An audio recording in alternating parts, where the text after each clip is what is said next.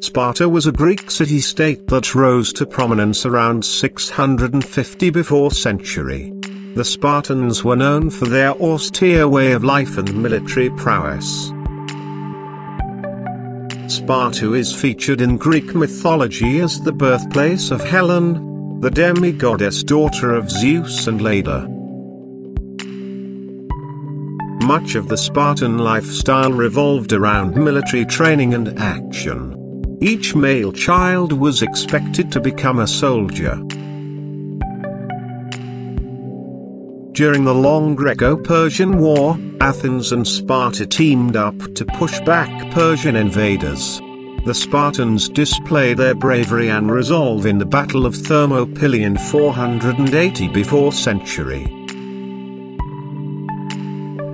Led by King Leonidas, 300 Spartan soldiers held their own at Thermopylae against a large Persian force led by Xerxes. Outnumbered 50-1, all 300 Spartans fought to their deaths. Even though Persia won the battle, they lost the war, and the Spartan sacrifice is considered one of history's great moments of valor.